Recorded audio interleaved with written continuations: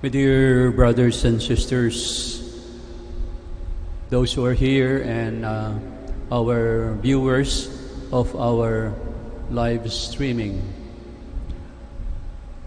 this coming weekend and these days, we are going to celebrate or commemorate the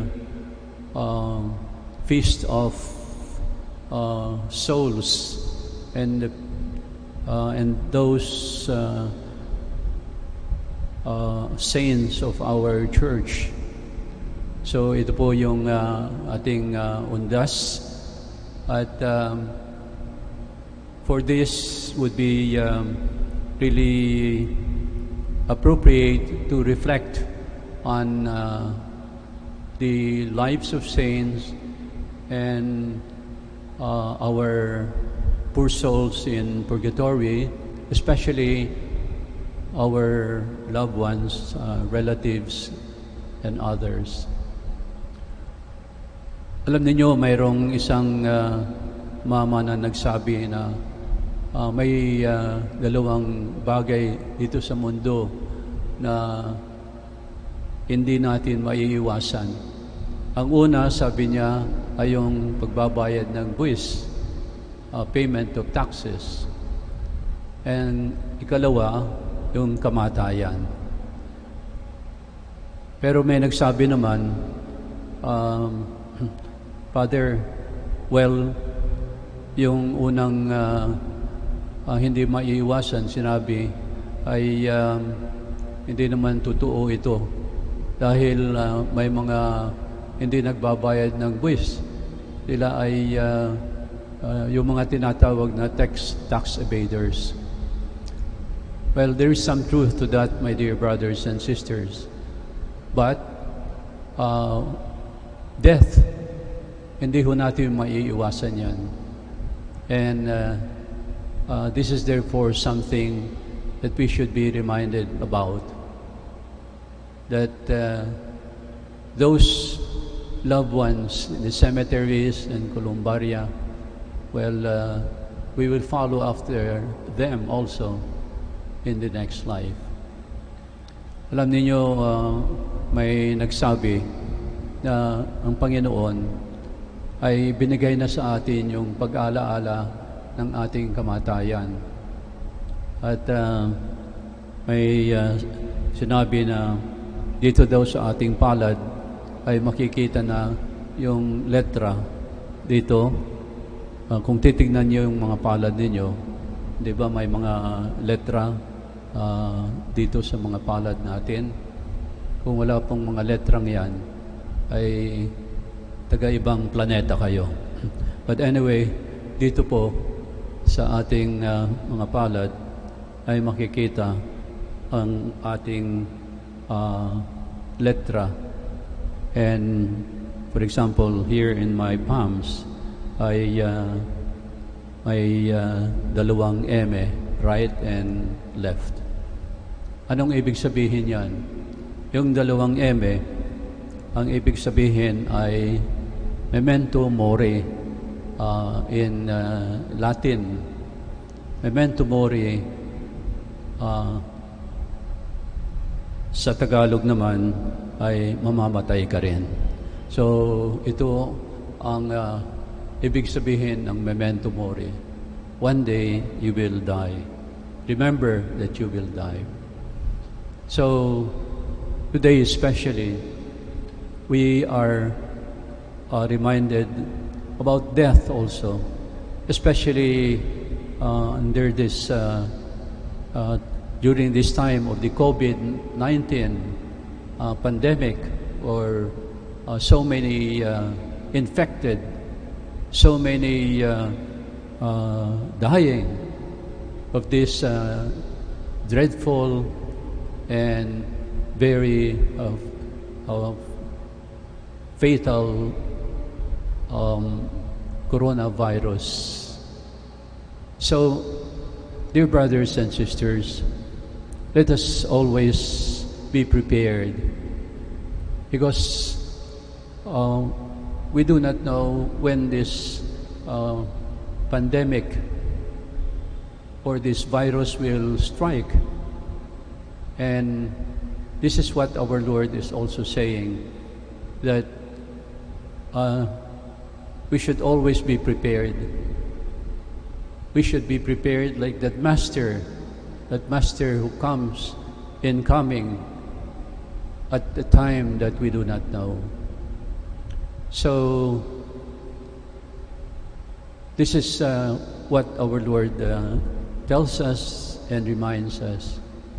At papaano po itong paghahanda, mga kapatid? Well, itong paghahanda ay hindi katulad ng isang lalaki. Medyo may katandaan na. At sabi niya, I have prepared already my memorial plan. Coffin, kung saan ako kung kailan ililibing, at saka yung sabi niya, yung last will and testament. So he was feeling already that the end was near. And so he called his children, mga apo, and he already told them what would happen. So he was relieved that he was able to settle already the things that he was preparing. And well, eventually after a few days he died. Now, this is very good and this is fine, but what is important is that we should not be preparing only for these material preparations, for our memorial plan and so on and so forth. That is also important. But what is important is, we have a soul. It's not only a body. And the spiritual soul will live forever, even in the next life. And this we should remember always, dear brothers and sisters, while we are still alive and in this world. So how do we do this? Well, we do this by being at peace with God. What does it mean? That we do not do bad or what is wrong and against the will of God, against His commands, and that we should always repent of all the sins we have committed. And not only repent, but also make reparations. At huwag po natin gagawin uli yung ating mga kasalanan na nagawa. Then another very important thing, and this is, sana ang buhay natin ay hindi yung makasarili. Ito ang palaging sinasabi ng ating Panginoon by saying that we should do good deeds to people, especially the less fortunate. And this is very true and very clear in the parable of our Lord in the Last Judgment. You see, it is in the Last Judgment, and He emphasized this. He will judge us according to the good works that we have done. He will ask, what did you do? What good works did you do? When I was hungry, you gave me to eat. I was thirsty, you gave me to drink. I was in prison and sick. You visited me. Enter into the kingdom of heaven. So itong mga kabutihang gagawin natin, mga kawang gawa, ito po ang passport natin sa pagpasok sa kaharian ng langit. Kaya sana pagnilayan natin itong panahon ng undas at sa ating pagdadalaw sa ating mga yumao na nauna na sa atin. So, dear brothers and sisters, let us remember the words of that writer. At maganda ang kanyang sinabi. He said, I shall pass this world but once. Any good that I can do or any kindness that I can show let me do it now.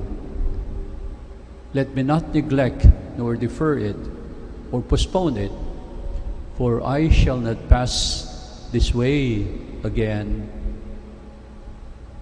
Brothers and sisters, let us pray to Saint Jude that as we pray for our loved ones who have passed away, that we also prepare ourselves spiritually for the coming of God into our lives. Amen.